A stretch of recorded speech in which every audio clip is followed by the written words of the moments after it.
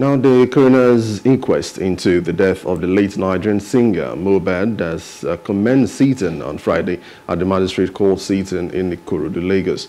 The journalists were barred from gaining access into the courtroom and no reason was given for this development.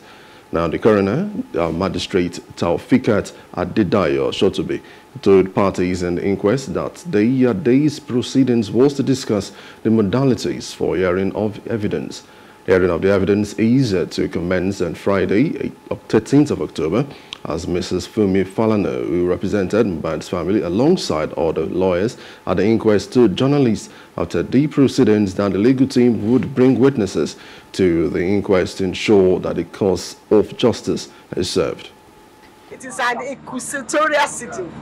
So what we just have to do is to decide on the modalities of how and when, and the witnesses to bring before the courts. In other words, for us to get to the cause of justice, we need to know the procedures to take. Our position is to show solidarity and identify with the current happenings and the current concerns of Nigerians, and also to show our position as a record label that stands for social justice.